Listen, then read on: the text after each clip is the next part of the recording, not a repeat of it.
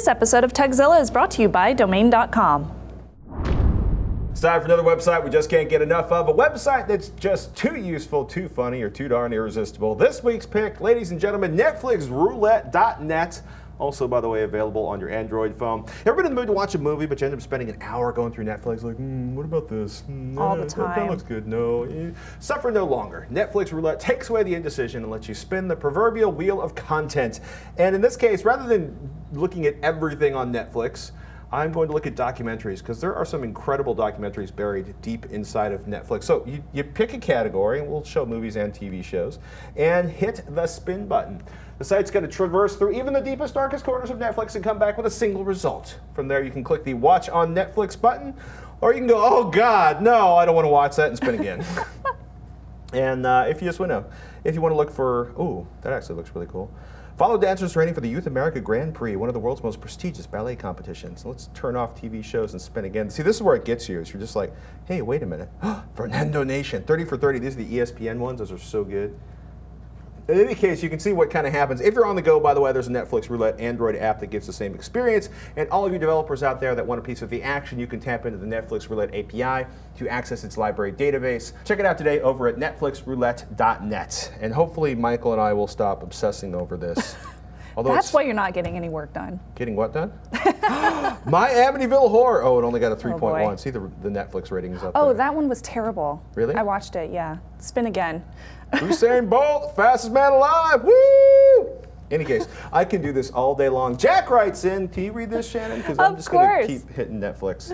Do you have a suggestion for getting a Chromecast to pick up a weak Wi-Fi signal? My TV Chromecast has a fireplace and a set of mirrors, old Mercury-backed, I think, and a door that the signal must penetrate between my router and the Chromecast, less than 20 feet away. I have a Linksys gaming adapter hooked to my Blu-ray player that works okay right above the Chromecast. The 100-plus-year-old house is a rental, so running wires is very difficult. Suggestions? I'd love your posts. They help this old computer geek stay a bit fresher than I might otherwise. Aww. Thank you for the message. Glad we can help. Yeah. So a lot of our standard rules for tweaking Wi-Fi are going to work for your Chromecast, which is good because there's no Ethernet port on your Chromecast and you can't pull cables anyway. True. Not so good. You've got other Wi-Fi devices right next to the Chromecast that do work. So like, gaming gadget here works, Chromecast doesn't work. And you've got a really brutal environment there with the fireplace between your router and the Chromecast, and the fact that you're in a 100-year-old house which means plaster and lath walls, so there's like an inch of plaster in there. My first thought is always, can you move the router? Can you relocate it? But take a look at this. This is a Nantec did a teardown of the Chromecast, and my understanding is that this little chain of solder beads is actually the antenna. The antenna, yeah. Yeah. So what about putting the Chromecast on a longer HDMI cable and rotating it to different angles? Yeah. Because basically, find a place where you can hide it near the TV and still get a signal. It's funny that you can tell it'll tell you what your Wi-Fi signal is, but it won't like change it in real time as you're moving your dongle around. So you can be like, look at it this, walk back to the TV. No, the signal didn't go up. Turn it like this, turn it like this, turn it like this. It's like old school little bunny ears. Exactly. Just the same thing. And you could also do Patrick's favorite Wi-Fi hack, aluminum foil behind the Chromecast, and maybe the router to concentrate the Wi-Fi signal. Everybody mocks this, but aluminum foil on a it's true. piece of file paper, yeah. It directs the signal. It's the weirdest thing. It redirects more signal towards a different range. And it's cheap. Yes. And you could get a better omnidirectional antenna for the wireless router. Those are the big ones that stick out of the top of your router, and the omnidirectional ones, they just kind of go all over the place, all around you. So you could get a bigger one that spreads out more.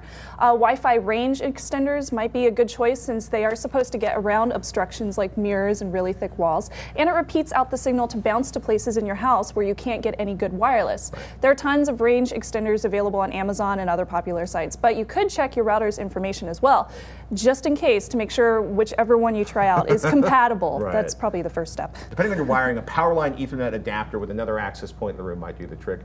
Mike, our producer, lives in a 100-year-old plaster-filled house. house and has a few access points with power line adapters to cover all of the rooms, because otherwise he would need basically a router in every frickin' room in the house. Oh boy. Oh boy. If you haven't yet, you should really try out domain.com. It's one-stop shopping for all of your domain name and web hosting needs. These guys are awesome. Domain.com's simple search quickly shows you available domain names and web hosting options, making it really easy to select the domain extension and hosting plan that's right for you. An easy checkout smooths the process, erases the hassle, and it keeps you from saying, huh, how does this thing work? The folks at domain.com are hooking you up. At checkout, use the coupon code TechZilla for 20% off your purchase. That's an amazing offer.